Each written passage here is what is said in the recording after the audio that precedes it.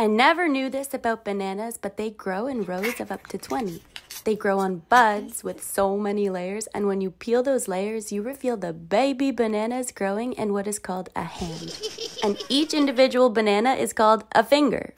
That means that a single banana plant can produce up to 250 bananas. Woo! Now, they're a large hanging fruit. Don't get any ideas. And they're the largest herb in the world. Yup, they're referred to as herbs. But the fruit itself is referred to as a berry. They grow in really hot, humid, tropical areas, and they don't grow from seed. They grow from a bulb. Wow. And it usually takes about 1 year from sowing the banana bulb to harvesting the fruit. Now, unlike other fruits like apples, bananas are available all year round, and they grow in a clear abundance with many hands and fingers. So now we all know cool stuff about banana plants, and now we know why monkeys like bananas, because they have a peel. Thank you so much for watching this plant episode about bananas.